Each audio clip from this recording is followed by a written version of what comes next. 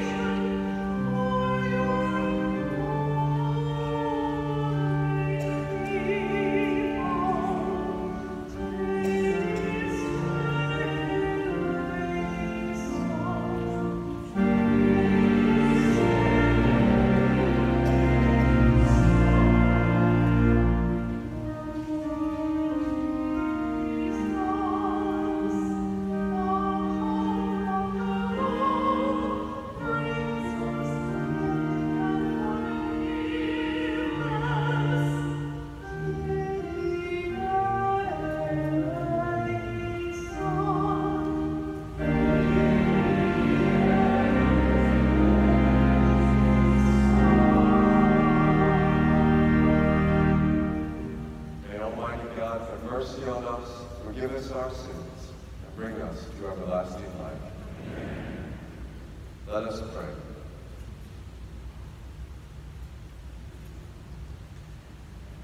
O God, who see how your people faithfully await the feast of the Lord's nativity, enable us, we pray, to attain the joys of so great a salvation and celebrate them always with solemn worship and glad rejoicing.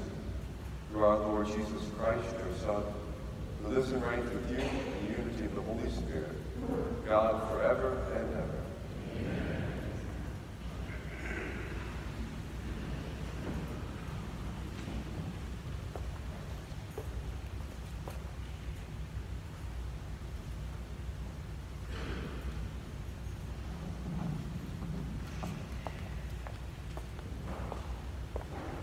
A reading from the book of the prophet Isaiah.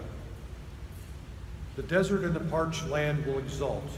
The steppe will rejoice and bloom. They will bloom with abundant flowers and rejoice with joyful song.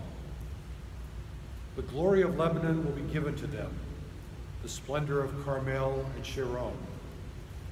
They will see the glory of the Lord, the splendor of our God. Strengthen the hands that are feeble, make firm the knees that are weak. Say to those whose hearts are frightened, be strong, fear not. Here is your God. He comes with vindication, with divine recompense. He comes to save you. Then will the eyes of the blind be opened, the ears of the deaf be cleared. Then will the lame leap like a stag, then the tongue of the mute will sing. Those whom the Lord has ransomed will return and enter Zion singing, crowned with everlasting joy. They will meet with joy and gladness. Sorrow and mourning will flee. The word of the Lord.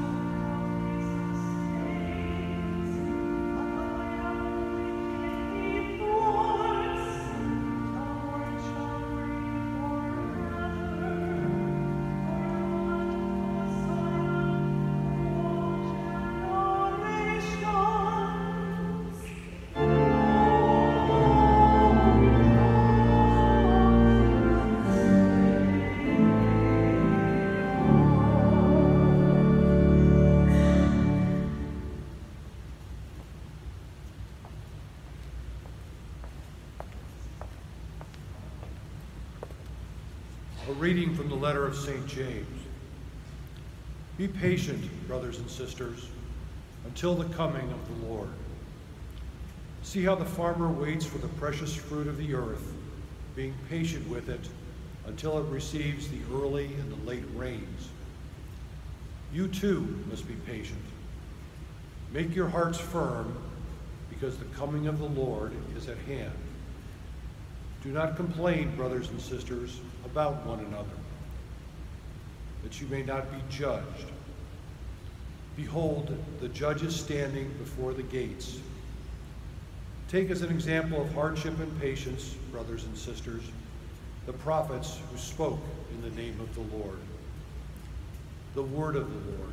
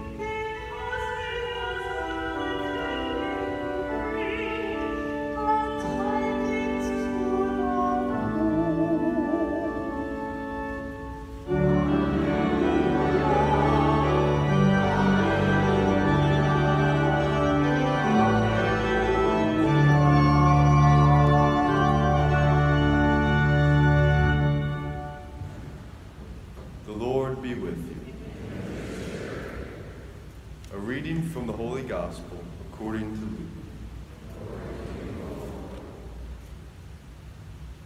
When John the Baptist heard in prison of the works of Christ, he sent his disciples to Jesus with this question: Are you the one who is to come, or should we look for another? Jesus said to them in reply, Go and tell John what you hear and see. The blind regain their sight, the lame walk, lepers are cleansed, the deaf hear, the dead are raised, and the poor have the good news proclaimed to them.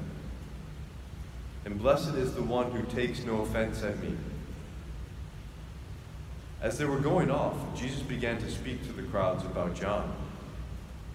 What did you go out to the desert to see? A reed swayed by the wind? Then what did you go out to see? Someone dressed in fine clothing? Those who wear fine clothing are in royal palaces. Then why did you go out? To see a prophet? Yes, I tell you, and more than a prophet. This is the one about whom it is written, Behold, I am sending my messenger ahead of you. He will prepare your way before you.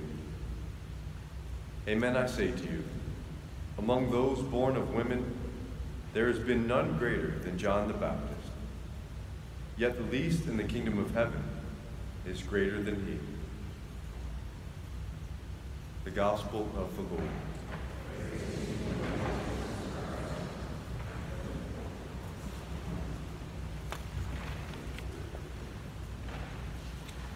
So our preaching here at this church in the first 2 weeks of Advent focused on the virtues of hope and then faith, respectively.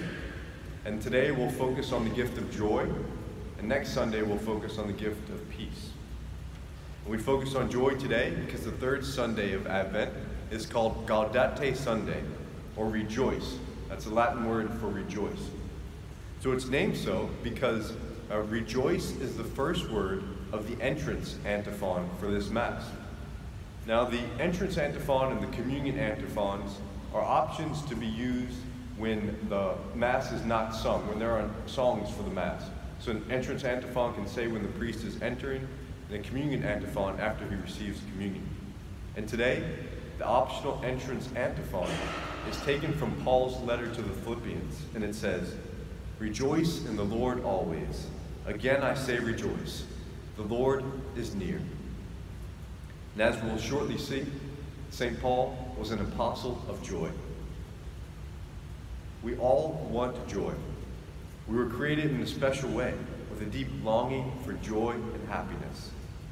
You could even say that everything we do is geared towards gaining joy, the joy we desperately desire. Even when we sin, it's joy that we're secretly looking for. Think about it. We turn towards something that we think will give us lasting happiness, and sometimes we do so in sin. We sin because we think that it'll make us happy, not because we think it'll make us miserable, although it always does. So how often do we focus on what we joyfully desire? We're given this gift of Advent to do so. So we refocus today with a deep longing and joy for God. But how do we concretely do this? How do we take steps to do it? In his book, Living with Joy, author Chris Stefanik gives 9 rules for living with joy. And I'll go through just a few of them briefly today. But before I do so, I think it's important for us to understand exactly what joy is. Spiritual joy is a gift of the Holy Spirit. Just as good trees produce good fruit, when we're living in lives of faith in God and Jesus, we produce good fruit, the fruits of the Holy Spirit. Love, joy, peace, patience, kindness, goodness, faithfulness, gentleness, and self-control. St. Thomas Aquinas says that natural joy, not spiritual joy, but natural joy is a fruit of love. It comes from being in the presence of someone we love, or knowing that someone we love is doing well. Think about it, spending time with those we love, family members, it just brings us joy, natural joy. Spiritual joy, on the other hand, is experienced by loving God. It's the fruit of charity. Spiritual joy is the fruit of the theological virtue of charity. It's experienced through our sharing in God's goodness, and we experience deep, abiding spiritual joy when we live our lives participating in God's goodness and by imitating Christ. Now, because spiritual joy is based on our relationship with God and not on how we feel, we can have spiritual joy deep within us, even when the surface is battered by the storms of life, by sadness, struggles, and failures. So what are some steps of experiencing more joy in our lives, more deep spiritual joy? The first, I think, is the most important: to live in gratitude. Social science and psychology have repeatedly shown that those who live in gratitude live happily. But as Christians, our gratitude goes beyond mere happiness. St. Paul says to the Philippians, "Do not be anxious about anything, but in every situation, with thanksgiving, present your requests to God." And then he says, "Then the peace of God, which transcends all understanding, will guard your hearts and minds in Christ Jesus." When we are thankful to God, we are joyful. But unfortunately, gratitude, it doesn't come naturally to us. We have to take concrete steps to be grateful.